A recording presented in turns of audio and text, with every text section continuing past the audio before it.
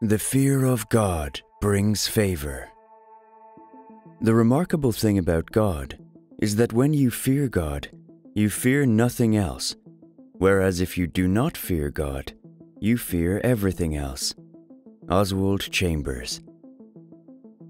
Great and powerful words from an early 20th century Scottish preacher and holiness movement evangelist and teacher, best known for the devotional "My Utmost for His Highest." He discovered that the fear of God overcomes other human fears. Do you fear God? Time and time again in the Old Testament, we see the phrase, "fear God," or "fear the Lord." And the reason being is that if you learn to fear God, it will transform other areas of your life. Let us see what the inspired Word of God teaches. Deuteronomy 6 verses 24 to 25. And the Lord commanded us to do all these statutes, to fear the Lord our God, for our good always, that He might preserve us alive, as it is at this day. And it shall be our righteousness, if we observe to do all these commandments before the Lord our God, as He hath commanded us. Observing this great saying of the Bible brings rewards. The first thing mentioned is that it is for our good always, according to Psalms 31 verses 19 to 20. Oh, how great is your goodness, which you have laid up for those who fear you, which you have prepared for those who trust in you, in the presence of the sons of men. You shall hide them in the secret place of your presence, from the plots of man. You shall keep them secretly in a pavilion, from the strife of tongues. Here we have two different passages that mention the fear of the Lord, and the result of the fear of the Lord is for our good and the goodness of God.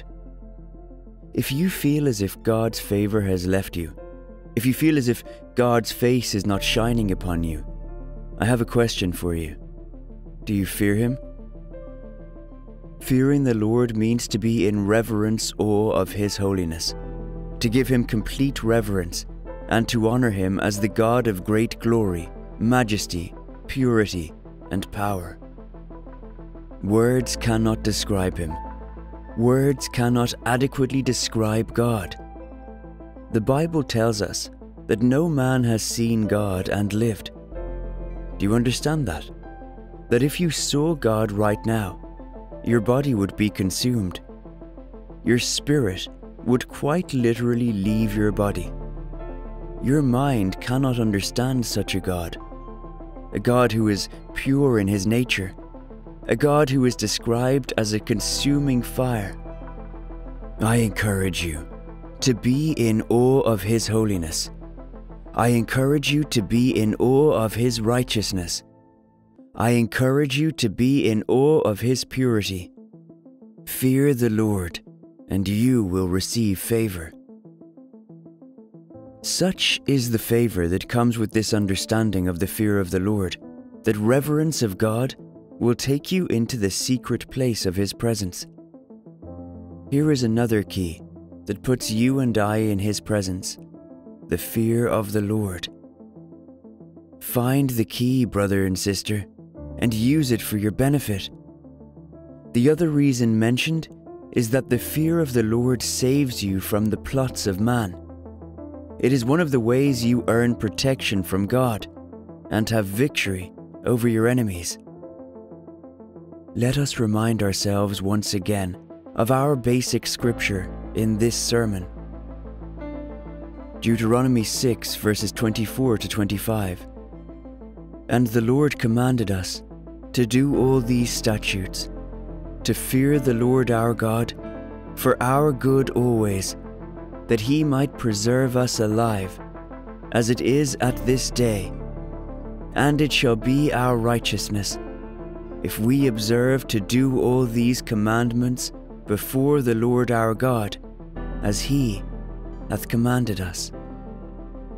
How does this come about? The fear of the Lord is generated or established in our lives when we observe the statutes God has given us. That is living as we should, in righteousness and in relationship with Him. The psalmist is able to help us to appreciate and understand the blessedness of the reverential fear of the Lord. Psalms 112. Praise the Lord. Blessed is the man who fears the Lord, who delights greatly in His commandments. His descendants will be mighty on earth. The generation of the upright will be blessed. Wealth and riches will be in his house, and his righteousness endures forever. Unto the upright there arises light in the darkness. He is gracious and full of compassion, and righteous. A good man deals graciously and lends. He will guide his affairs with discretion. Surely he will never be shaken. The righteous will be in everlasting remembrance. He will not be afraid of evil tidings. His heart is steadfast, trusting in the Lord. His heart is established. He will not be afraid until he sees his desire upon his enemies. He has dispersed abroad. He has given to the poor. His righteousness endures forever. His horn will be exalted with honor. The wicked will see it and be grieved. He will gnash his teeth and melt away. The desire of the wicked shall perish. Psalms 128 verses 1 to 4. Blessed is everyone who fears the Lord, who walks in His ways. When you eat the labor of your hands, you shall be happy, and it shall be well with you. Your wife shall be like a fruitful vine in the very heart of your house, your children like olive plants, all around your table. Behold, thus shall the man be blessed who fears the Lord. Pray and ask God to have the spirit of the fear of the Lord upon your life. When we claim to be born again, our behaviors should show that the fear of the Lord is in us. A life that fears the Lord is a life centered around obedience. A life that obeys God's word and takes His word seriously. If we truly fear the Lord, we will obey His commands, live according to His word, and say no to sin, and say yes to righteousness and purity. We do not sleep around, because Scripture teaches us that it is not the right thing to do, regardless of our justification premises. That is what the fear of the Lord is. We do not lie, even when it is convenient for us to lie, because Scripture teaches us that it is not the right thing to do, regardless of our justification premises. That is what the fear of the Lord is. We do not sow discourse among other believers, because Scripture teaches us that it is not the right thing to do, regardless of our justification premises. That is what the fear of the Lord is. John describes the fear of the Lord this way.